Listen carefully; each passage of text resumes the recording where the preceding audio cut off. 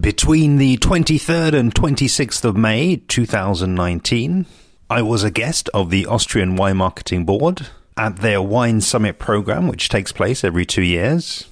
What follows in this series is in-depth coverage of the journey along the Danube stream of the summit. This features a mixture of presentations from members of the Austrian Wine Marketing Board and a combination of presentations and tours of participating wineries. If you've ever wanted to increase your knowledge of Austrian wine, this is the place to be.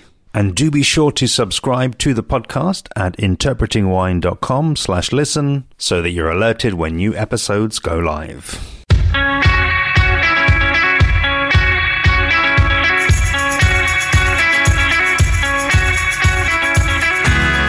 Today's episode of the Austrian Wine Summit series features Ludwig Holzer of Winzer Krems giving a Kremstal Masterclass. He kicks things off by giving us an overview of the region, before guiding those of us present through a tasting of 5 flights from the region. This is certainly an episode where I'd recommend you downloading the Down the Danube program and following along with the wines. And even better if you can have 1 or 2 of these in your glass as you taste along. Enjoy! So Winzer Krems is a cooperative organization. We are based, as you see, in the Kremstal, and we make a short introduction to give you a little basics about our area.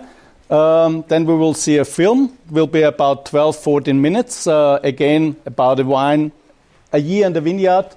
And then we will move on just 200 meters from here to get to the tasting room.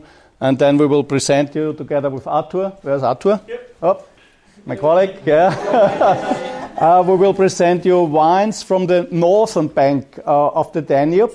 The Kremstal area is situated with the town of Krems and some villages in the north of the Danube, but also a small part of the area south of the Danube. What you see now is 2 places of a winery tour. Winzer Krems is a cooperative organization. We have about 900 wine growers. Most of them are from the Kremstal region. A few of them are just from the surrounding vineyards. 50% is Grüner Veltliner. And the place is really, I think, ideal to give you a little introduction to the area. So you see all the catchment area is really dominated by rivers. The big one is for sure the Danube. So you see the Danube coming from the west, going to the east. You see a small part of the Wachau area. As far as I know, you'll go to Dürnstein later on. So this small village here is Dürnstein. Our cooperative colleagues Domain Wachau here. This is a part of their vineyards. And the Kremstal starts with a mountain which is called Pfaffenberg. So we will have some Riesling from the Pfaffenberg. This is here. It's this area. It's very steep terraces. It's about the same geological and also in terms of climate, very near to the Wachau. And as you go to the east, you will have, within a few kilometers, you have a very big difference of soil conditions. So what we'll find out today is, for example, wines from the Wachtberg. It's the middle part of Krems. The Sandgrube, this is the place where we are now, in the eastern part of Krems. And then we will have also wines from the neighbor village, which is Rohrendorf, from the Moosburgerin, and Arthur, was haben wir noch? Rohrendorf-Gedersdorf. So the next 2 villages are belonging to the Kremstal as well. And north of us, we have a small village, not so small, but we have Senftenberger, and we have for sure, Senftenberger is the most important place, maybe where Martin Nigel, one of also the famous producers, we'll have wines from Martin Nigel as well, and from Proidl. Both are in the Senftenberger area. It's again a very narrow valley. You see, there's also a river called Krems. So Krems is the name of the city, and Krems is also the name of this small river coming from the northwest and going into the Danube. And Kremstal means the valley of the river Krems. So Tal stands for valley. And so you see very small, narrow terraces along the river Krems and along the river Danube in the west. And going to the east, the valley opens up, and then it's very loess terraces, and slopes. So Kremstal again, along here, the town of Krems and the 2 villages east of Krems and 2 villages in the southern banks of the Danube. All the rest on the map is the Wachau here, the Kamptal. I'm not sure if you're going to the Kamptal as well, with the big, not the big, but the city of Langenlois. It's this big area here. And south of the Danube, you have also the Traisental, small part of the Traisental. And all 3 areas have one together. They changed or they created or they joined to the DAC concept about 10 years ago. And all the 3 areas had the same idea to concentrate on Grüner Veltliner, which is about 50% of the production here, and on Riesling, which is about 5 to 10% of the production.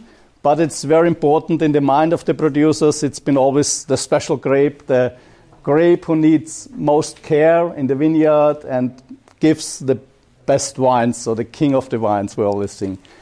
Today we know Grüner Veltliner is equal to Riesling, even if we keep it in our vinothek, in our wine museums for 30, 40, 50 years, we think it's as good as Riesling. And this is for sure a very positive thing, as Grüner Veltliner is a synonym for Austria. For Austrian wine, it's our signature grape. We are very proud to make good Rieslings, but Riesling is Germany for many people, not so Austria. And so you see the grape varieties, and you see soul profiles, which I think is also good to see. Herr Berger, kannst du uns da noch Licht machen vielleicht? Ja? So we get some light on the soul profiles. It's the most important is Löss. It's in the Sandgrube. It's east of Krems. You see very mighty Löss soul, which is sometimes 10, 15, 20 meters deep. It's very fertile. It keeps a lot of humidity, which is very important. We have a lot of very dry years. So Löss soul can keep up to 20% of the volume, as can store humidity, water, which is very important. And on the other side, very small distance, you have on the Pfaffenberg, we say primary rock soil or soil over bedrock. And you see what's going on here. You have just a few centimeters where you can really dig on, work on. And then you have just stone. But you see what's going on. The roots of the vines are going really into the stone very deep. Needs a lot of time. But then if you see this, you can imagine the impression minerality in a wine comes from there. Yeah? And it gives a very different style if it's Grüner Veltliner or Riesling. And we think Grüner Veltliner can be very different, but can go good on both options. We think the best Riesling are coming from primary rock salt, not really from Löss. Okay? Good. So as we have very tough timing, we go down to our cellar and see a film about a year in the vineyard.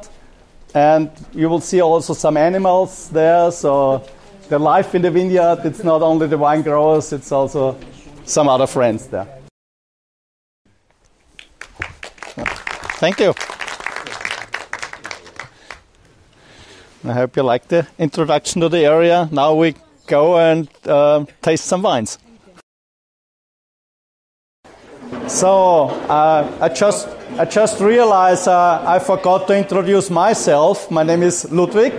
I'm Ludwig Holzer. I'm General Manager of Winzer Krems for the cooperative. And at the same time, I'm also wine grower. As many COOP members, I have 1 hectare vineyard.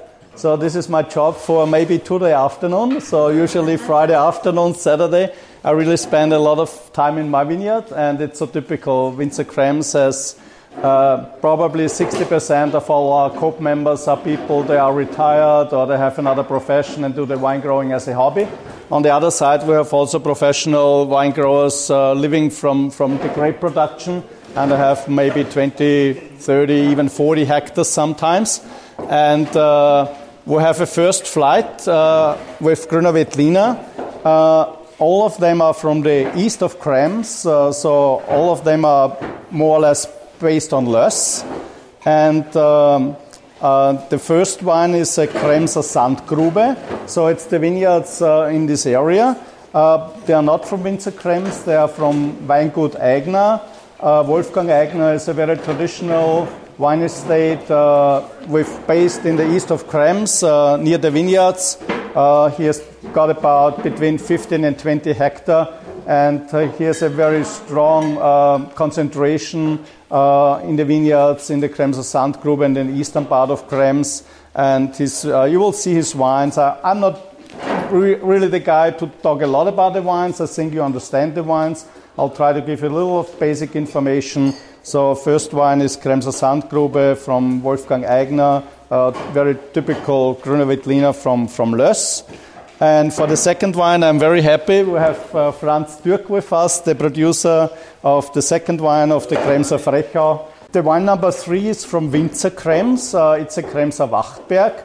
I just realized again, the first wine, and this makes maybe a good difference, is the only vintage 2018. All the other 3 wines are vintage 17, and probably, I guess you already realized that there's a huge difference. 2018 was not so easy for us. It's been extremely hot. We at Winzer Krems, we started the harvest already in end of August with very high outside temperatures, and it's been not really that easy. 2017 for us was more classic Grüner Veltliner. We could pick the grapes later, so we had a better chance to keep the acidity and to keep a good balance in the wine. So the 2, 3, and 4 are all 17, and the Kremser Wachtberg Grüner Veltliner is already Kremstal DAC Reserve. So the wine has got about 14.5 alcohol, and it's a little different also from style, because the Kremser Wachtberg is a little bit the centerpiece of the town of Krems. Maybe you remember on the map, it's half the way between the Löss of the Sandgrube and the mountains of the Pfaffenberg. And so on the Wachtberg, you have underneath, you have rock salt with about maybe 30, 40, 50, 60 centimeters Löss on top. So the Wachtberg is a little bit, a mixture or the thing between the Löss and between the rock salt, and this gives a different style, I would say. And for wine number 4, I would ask Arthur, because he's more or less the neighbor of the Hermann Moser winery. That's right. Welcome from me as well. I hope that you all had a good night's rest after the exhausting day yesterday. For the wines, it's from one of my dear friends, Martin Moser. His winery is called Weingut Hermann Moser, located on the eastern part of the Kremstal. Yesterday we talked a little bit about the eastern part of the Kremstal. We have predominated, or those 2 villages that are considered the eastern part of the Kremstal are called Gedersdorf and Rohrendorf. And predominantly we have Löss soil on those 2 villages. The Gebling is a little bit the exemption because it has conglomerate soil beneath. So you have only approximately a meter, maybe 2 meters of Löss soil, and underneath that we have conglomerate rocks, which gives the wines, most of the time it's Riesling or Grüner Veltliner grown in the Gebling, gives a hint of minerality. It's a very, very hot cru. It faces southwards and gets sun from the early morning till the late afternoon, even until the evening. So it always gets these wines that have a little bit less acidity and are a little bit broader on the palate, I would say. Fun fact about this wine, it's called Hannah. It's named after his older daughter. And this is Jordan Oak as far So the whole idea of this slide was now to give you an overview from the wine from the eastern part, the wine from the northern part, and the wine from the western part, and one from the center part, basically from Yeah, the reserve, when we started, there's a little bit changing going on at this moment about the regulations of the Kremstal DAC, but the start was Kremstal DAC is a maximum alcohol of 13. And everything what is 13 plus is a reserve. And the standard DAC was to be described as fruity, peppy, spicy, typical Grüner Veltliner taste. For the reserve, it's always been allowed to play around a little bit. I would say some of the colleagues are working with Proidl to produce a different, powerful style. Other ones are working probably maybe also with Barrique, which is very unusual for Grüner Veltliner. But for the reserve category, it's basically allowed. Yeah? For the basic Kremstal DAC, it would be not allowed. Yeah? The idea is to give the public, the consumers, an idea about the classic Kremstal DAC style, and for the reserve, it needs to be 13 alcohol, but otherwise it's allowed to play around a little bit with the philosophy. Yeah, it's again from different areas. Yeah. So it's not really, it's been not the idea to give special areas at the one flight and other areas on the second flight. So as you see, we started with 2018 with one just young Grüner Veltliner. Then we had in the first flight 3 wines with 2017. In the second flight, we have another 2. I think both are probably reserve categories. Huh? Frechau, yes. So it's 2017. And then you have 2 more wines which are a little bit older, one 16 and one more of a 2006 Grüner Veltliner. So we did it a little bit with the vintages and not necessarily with the different styles of the origins. All wines are dry by the law. You mean number 4 of first flight? Yeah. You see it's a little bit higher in residual. The old traditional idea was to have dry wines with a maximum of 4 gram residual, but this changed when Austria joined the European community. So when we have been taking over the wine regulations of the European community many years ago, we opened up, and so it's allowed to have a residual sugar also with more than 4 gram and to call it dry. So the regulation is maximum of 8 or acidity plus 2. So if you have 5 gram acidity, you have a maximum residual of 7 to be called a dry wine. Yeah, this is what you read on the label. The other thing is what you feel on your palate. Yeah, it's not always 100% the same. Grüner Veltliner from Löss in general have usually a very mighty in terms of extract. So I remember also 20, 30 years ago when we brought our wines first to London Wine Trade, for example, everyone said the wines are sweet. And I said, no, they have just 2 gram residual, but the feeling on the palate for a Grüner Veltliner, for a soft Grüner Veltliner of a good vintage produced on Löss was always a softer feeling on the palate. Yeah, you can imagine, you think it's more residual than it's finally there. So the first wine of the second flight is again from Weingut from Wolfgang Aigner, the same producer as the first wine of the first flight, but now it's also a vintage 2017, and it's a reserve style. And this is, I think, what you check when you taste the wine. It's for me, it's really the best picture maybe of a very powerful Grüner Veltliner from Löss. It's this very typical style, Grüner Veltliner grown on Löss, and the Frechau is, as Franz said before, it's quasi the neighbor vineyard of the Sandgrube with very same style or basics in terms of Löss as a soul, and also microclimate is more or less the same. It gets warmer. Climate is changing, and 2017 was a powerful vintage, but I think late enough for a perfect base for me to have also a good balance between this very powerful style and at least the acidity which keeps the wine very alive, I would say. I think we can a little bit see the difference between number 1 and number 2, between the really very hot place of Sandgrube and Frechau, and a little bit cooler style, a little bit slimmer style of the Kremstal Valley with Senftenberger. Number 4 is again the Kremser Wachtberg. You had already the vintage 2017 in the first flight from Winzer Krems, and this was the idea to give you an idea, to give an impression what's going on if Grüner Veltliner is aging.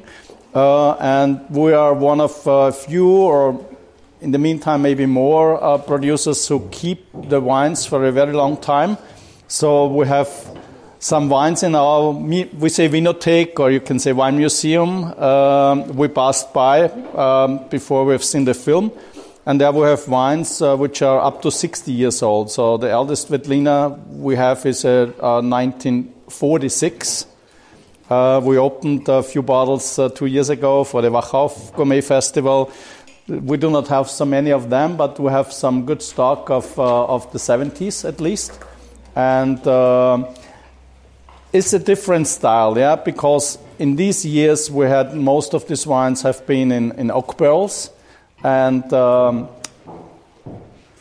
it makes a change going to stainless steel, and we will have another change now, maybe going to cap screw closures, yeah, because until 2013 we had our reserve wines with cork, and now we have it with screw cap. But you see what's going on, yeah. It keeps fresh. It needs time to breathe, yeah. So I was not really 100% lucky with my first. Put the nose in the glass, but if you give a little bit of time, in a few minutes, it opens up, it needs time. And when we open wines which are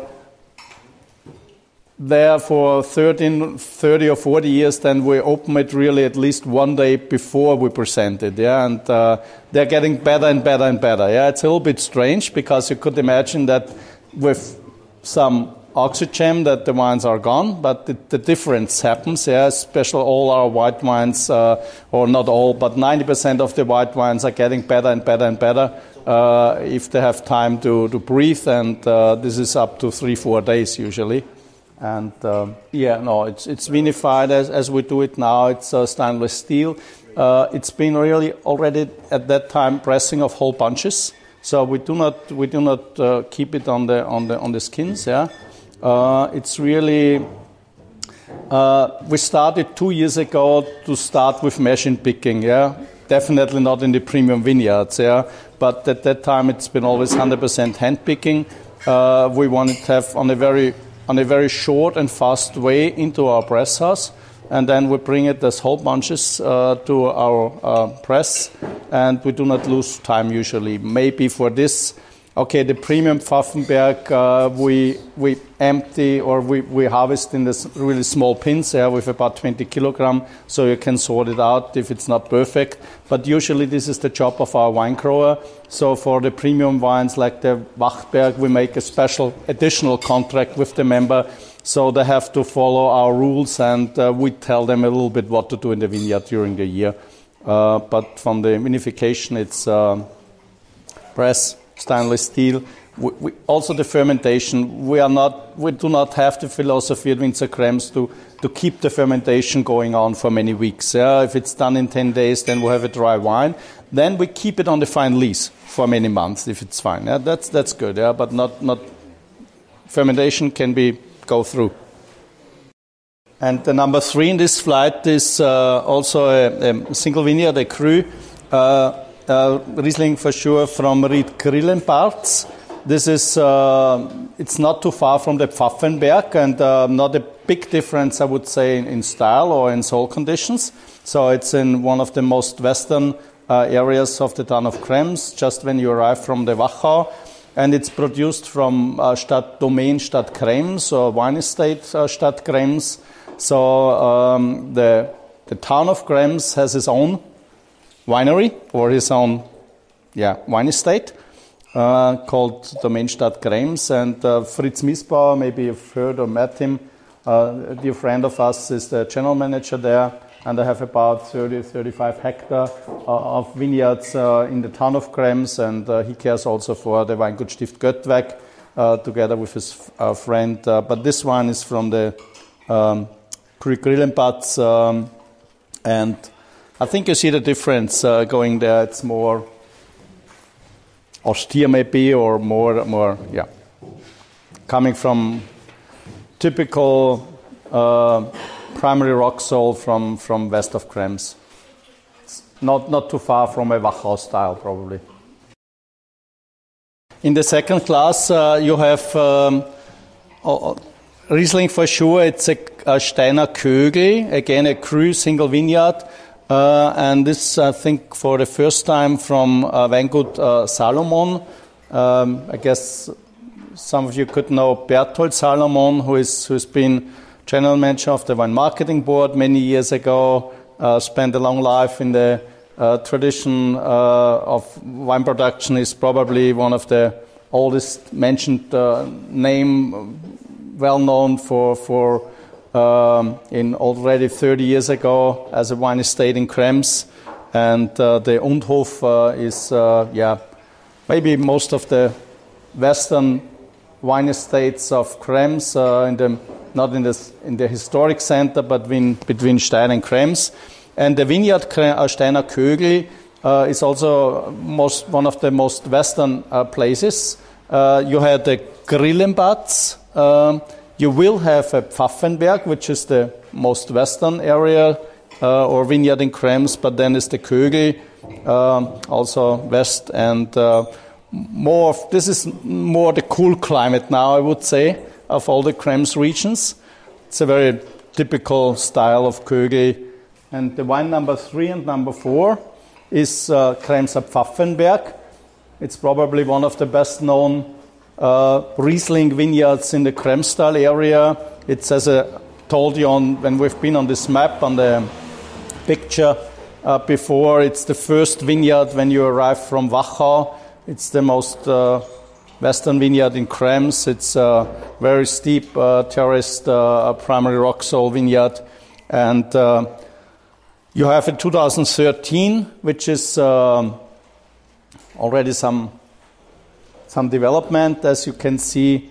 And for me personally, 2013 was one of the best vintages, especially for Grüner Veltliner to say, but also for Riesling.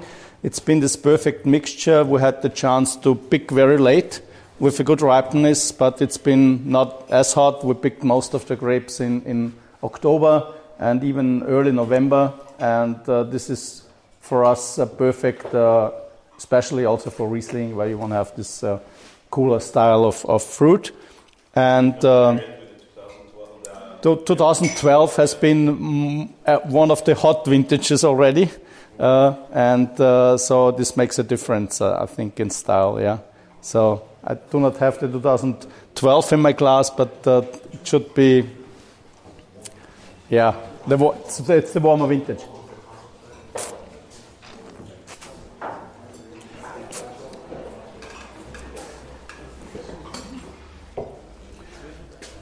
When it comes to aged wines, we always thought that acidity is very, very, very important. When I see our wines, we have Grüner Veltliner, very soft style of some of the 70s, and we have, for example, Neuburger as a specialty of Austria, which has very low acidity levels, and we have a very beautiful Neuburger of I think 61, so 40, almost 50 years old in the meantime. And so it's not the acidity is one factor, but not everything, definitely. Thank you so much, Ludwig, and to all at Winzer Krems. I'd certainly recommend you downloading the full Down the Danube program and looking at the wines that we tasted.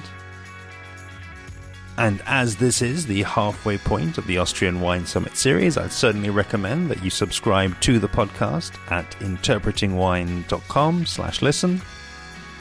Our next stop on the Austrian Wine Summit series in episode 361 is Domaine Wachau. See you then.